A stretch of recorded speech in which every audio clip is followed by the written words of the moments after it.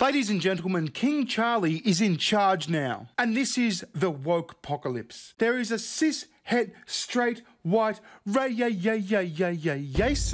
male in charge of the UK. He's seized power in the UK, and this is all over the fucking news. You can't avoid it. And speaking of news, that is the perfect segue into this video's sponsor, Ground News. Ground News is the world's first news comparison platform. Every day they process more than 30,000 news articles, gathering related stories in one place so readers can see which media outlets are reporting on an issue and compare coverage in real time. And that's how I found so many King Charles articles.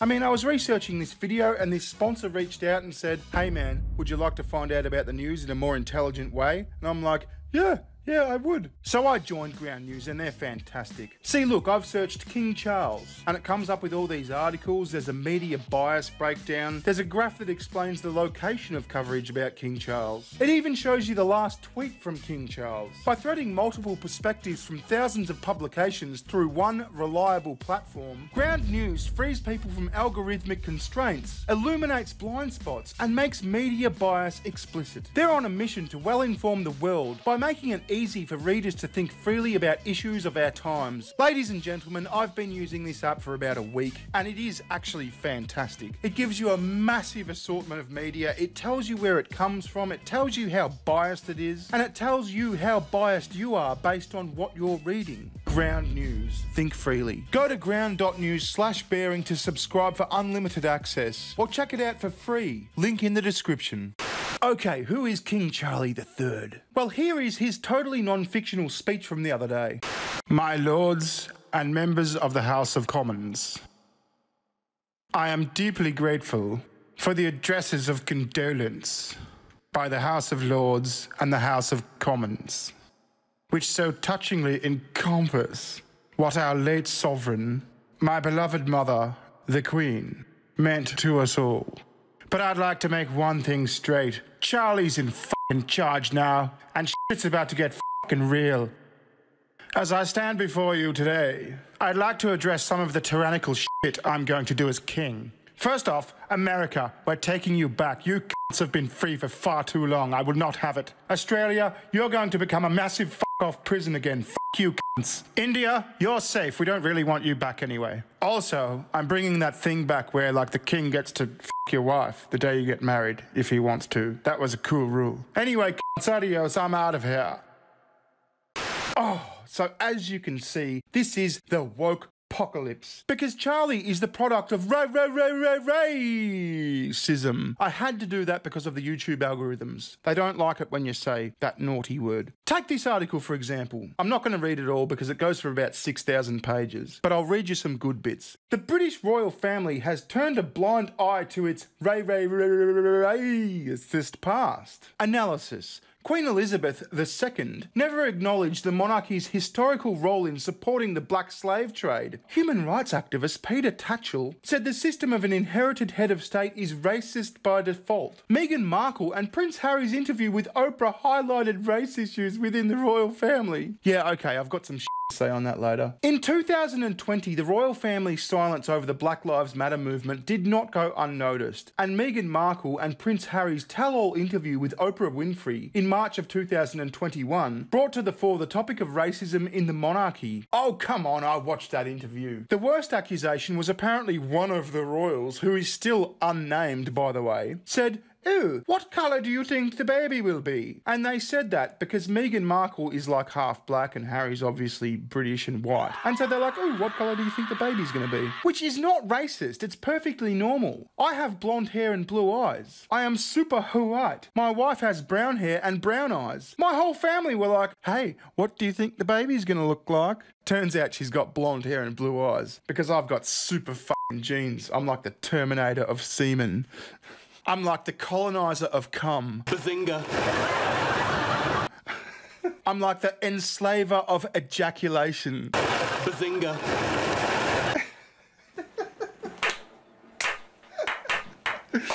Harry said racism was a large part of why the couple left the UK. They claim a member of the royal family raised concerns over how dark Archie's skin would be before he was born. And Markle said her treatment in the tabloids, compared to that of Kate Middleton, you know, the hot one, was racist. Yeah, like I said, it wasn't racist. If your missus gets pregnant, your family goes, oh, I wonder what the baby's going to look like. Like I said, my family did that. They're like, you've got blonde hair, blue eyes. She's got brown hair, brown eyes. I wonder if it's going to be a member of a master race.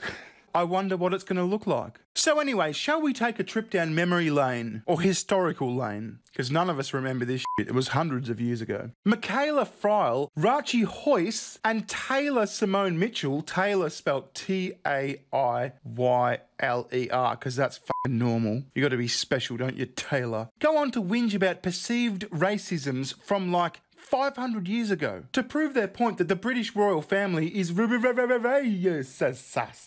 For starters, Queen Elizabeth I was connected to Britain's slave trade in the 1500s. The monarch publicly supported Captain John Hawkins, who captured 300 Africans and exchanged them for hides, ginger and sugar in 1562. The now late Queen Elizabeth II never publicly acknowledged her ancestors' actions before her death, Thursday, September 8, 2022. Oh no, she didn't publicly acknowledge something her family did, 500 years ago. Imagine that. I mean, I bet my family did some fucked up shit 500 years ago. Should I come out and apologise for it? No, I'm not going to, because I don't know what it was. And even if I did, you. It was 500 years ago. I didn't do it, they did it, so off. Then there was Abdul Karim, the Indian attendant of Queen Victoria. According to The Guardian, the royal household tried everything to displace him because of the colour of his skin. They eventually succeeded, sending him abruptly back to India after the Queen's death. But these incidents aren't just historical. Royal family members have been ignoring accusations of racism since as recently as June 2020, when the Queen failed to respond to accusations that the Royal Honours Medal is highly offensive and resembles the killing of Floyd. What? Wait.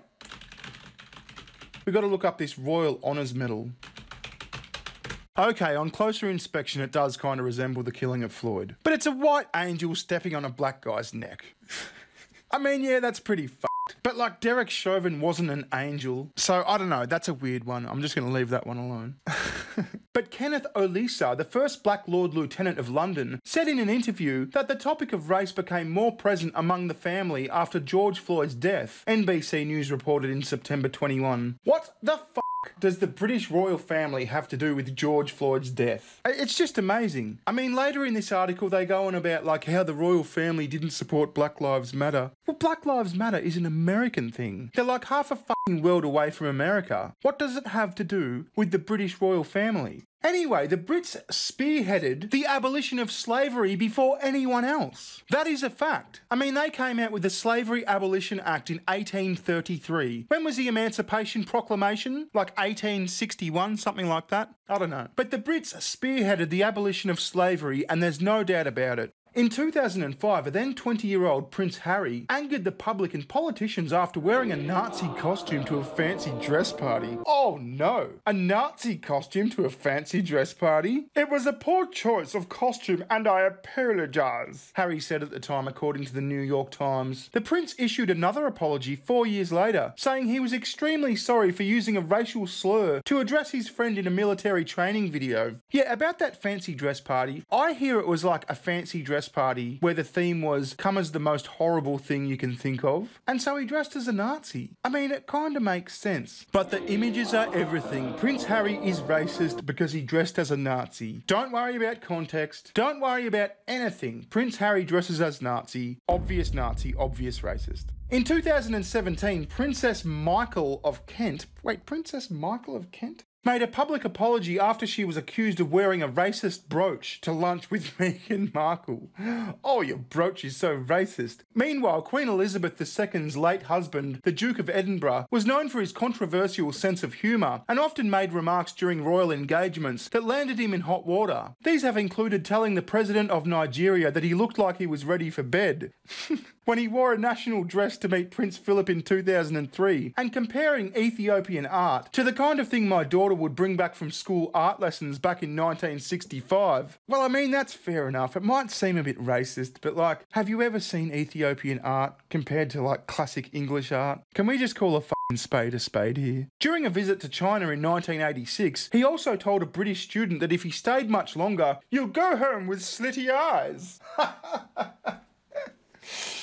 Oh, come on, he's just from an old generation. They used to make those kinds of jokes. Meanwhile, the British monarchy's most well-known tie to racism, the slave trade, is something Queen Elizabeth never acknowledged. In 1564, that's right, they're bitching about 1564. Queen Elizabeth I even contributed a vessel to Hawkins, the first known Englishman to include enslaved Africans as cargo. While Prince Charles, now King Charles III, that old white cishet racist white male, previously acknowledged the appalling atrocity of the slave trade and the unimaginable suffering it caused, this is something his mother did not publicly comment on. Yeah, because she never commented on anything. She was like, oh, hello, happy bank holiday. She'd comment on like when the Prime Minister changed and shit. I think she did like a Christmas address or a New Year's address, something like that. But she was not political. She did not talk about controversial shit, especially from 1564. But as royal commentator Christine Mainzer told Insider, the monarchy was instrumental in supporting the slave trade, so Charles's apology does not even come close to making amends for the past. Yeah, like I said, the Brits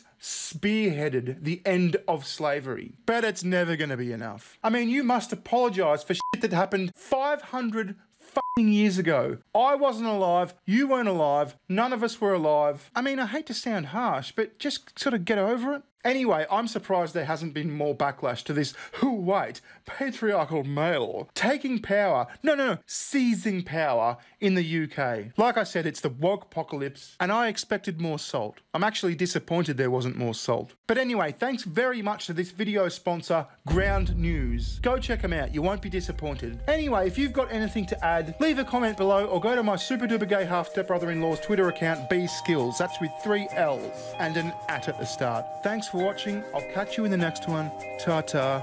Goodbye. Recession, session. Give me better times, give me better times. Recession, session.